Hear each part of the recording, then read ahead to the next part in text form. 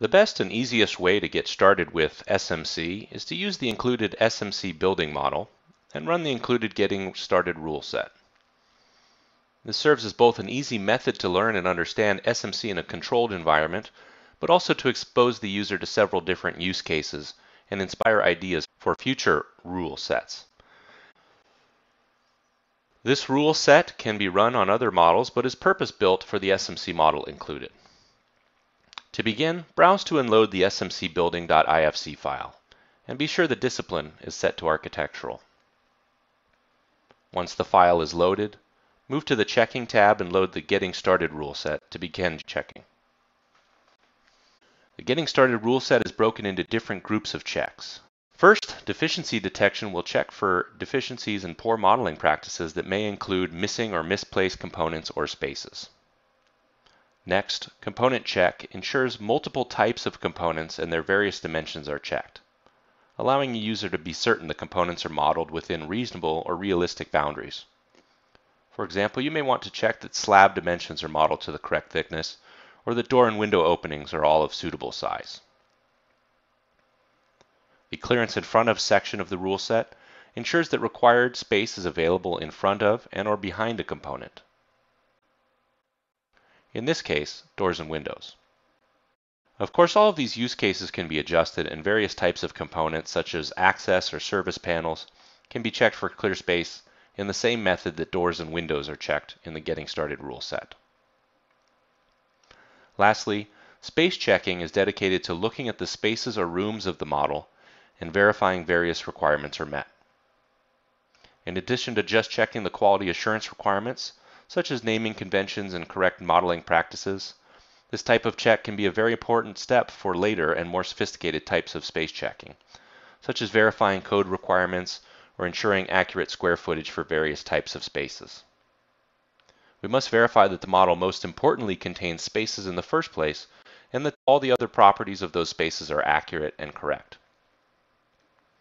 Without this information and level of detail about spaces, more advanced checks in SMC would not be possible. Let's run a check and then review the results of the check while we explore the rules in more detail. Under Deficiency Detection, we'll first notice that there appears to be some issues with required components. If we select required components, the info window in the bottom left gives a brief description of what is being checked. Looking at the results, we can expand no components and no construction types and see that the issue is that in this model there are no beam components in SMC building. Also, one of our stairs is missing, its type information. Moving down our checking list, Find Missing Component above column seems to identify some potential issues as well. If we select the rule and then select the result Column Components Don't Touch Above, visually we can see right away what the issue may be. The modeled columns don't appear to touch the surface above. It should be clear why these deficiency detections are important. They provide a quick method for a user to verify issues where the model may be deficient. Through the Component Check section, we appear to have a problem with wall dimensions. If we investigate further, we will see that wall height is not within bounds. By right-clicking on a rule and selecting Rule Parameters, we can see the full parameter list of a rule. Here we can see the wall height should always be greater than 1 foot 8 inches. In reviewing the results and reading the info, we see that we have a wall that violates this height requirement. The Clearance in Front of check has generated results for windows. Again, we can review the results and determine which issues may be problems and which may simply be false positive results. In other words, technically many of these components are violating the Clearance in Front of Windows rule, but we need to take a closer look to ensure whether perhaps some of the results are permissible. Space checking addresses many different types of checks. For example, you can see the first rule is labeled with the model should have spaces. This basic check will do just that. Check that the model contains space components. Luckily, this model does contain spaces, and so we can proceed to the other checks. Of course, if no spaces are modeled, none of the other space checking rules would be applicable. Our model appears to have all correct naming conventions, type and name, unique identifier, etc. But as before with the walls, we appear to have a space dimension result, indicating one of our spaces may be too large or too small. We can review the results and find that a pipe shaft is only 7 square feet, where the requirement is greater than 10 square feet. This is likely a permissible issue, one that was planned for, and so we can accept the result indicating that there is no real problem. Lastly, looking through space validation, we have several issues.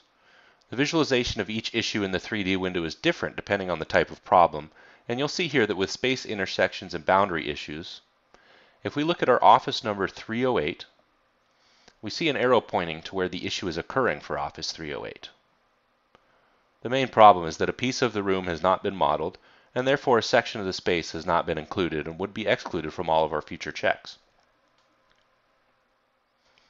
The Getting Started rule set and SMC building are meant as a jumping off point for users looking to get into SMC and really start exploring many of the different potential BIM validation checks available. From here, the user can apply the Getting Started rule set to a real-life model or project and will almost certainly get some kinds of helpful results. Once various checks are explored via the Getting Started rule set, users can work with Solibri to create a custom rule set more reflective of their individual needs. Thank you for watching.